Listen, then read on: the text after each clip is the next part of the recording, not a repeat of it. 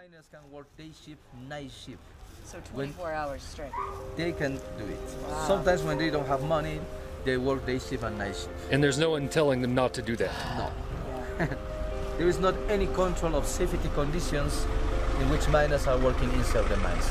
Miners have to take care of themselves inside the mines. Right. Miners till today are still making the perforations hammer and chisel like in the 17th century in order to introduce the dynamite. Here we have dynamite. Yeah. Dynamite like this is not very dangerous. You can throw it. Oh, good Lord. It's not going to explode. Oh my gosh. And so that's how the morning starts here in the mining city of Potosi, Bolivia. Not just for us, but for the thousands of miners here who begin every day buying their own supplies at the local miners' market. This bag. We have the dynamite. We have dynamite. Why don't you carry the dynamite? No. He probably Marco will carry the dynamite. Okay. 60 bolivians, so not quite $10.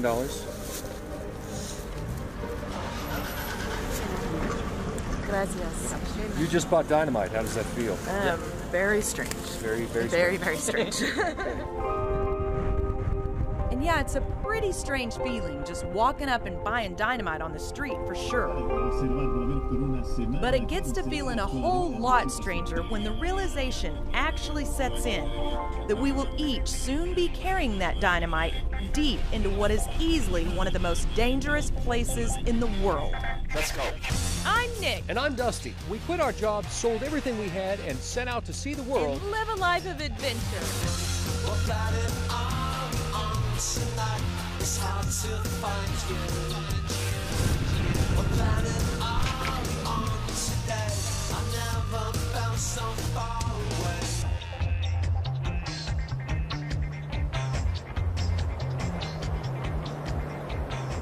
So we're a little more than halfway through our adventure here in Bolivia, and it has somehow, some way, brought us here.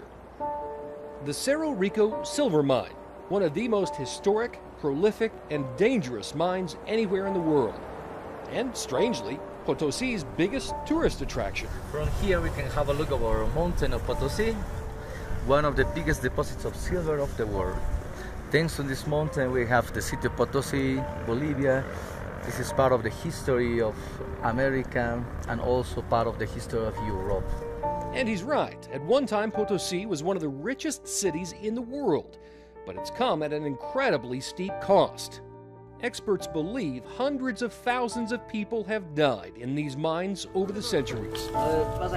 Still, it's the main source of income and a great source of pride among the folks here in the city of Potosi, regardless of the danger. Most of these women lost her husbands working in mines, or her husbands are just lying in bed in their house with a lung disease. Well, or they suffered an accident or something. I will ask her what happened with her husband.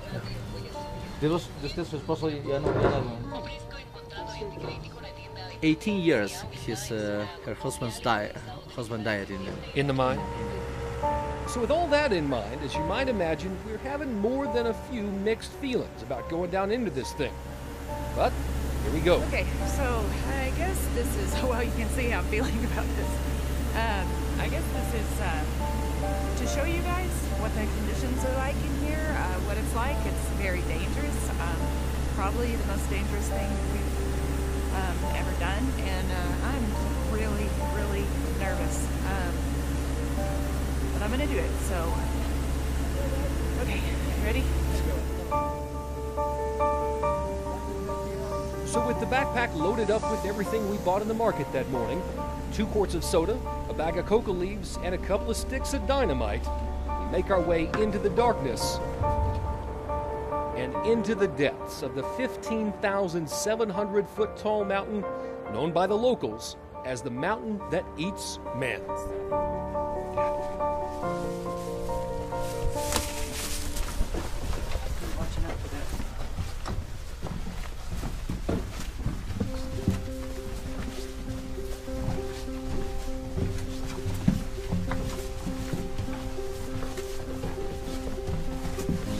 We're walking through one of an estimated 20,000 tunnels that have been dug and blasted into this mountain over the centuries.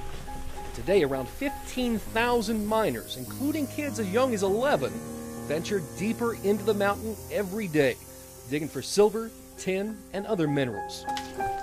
Despite the very real and constant threat of toxic gases, electrocution, and of course the fact that any of these tunnels can collapse at any moment. Holy moly.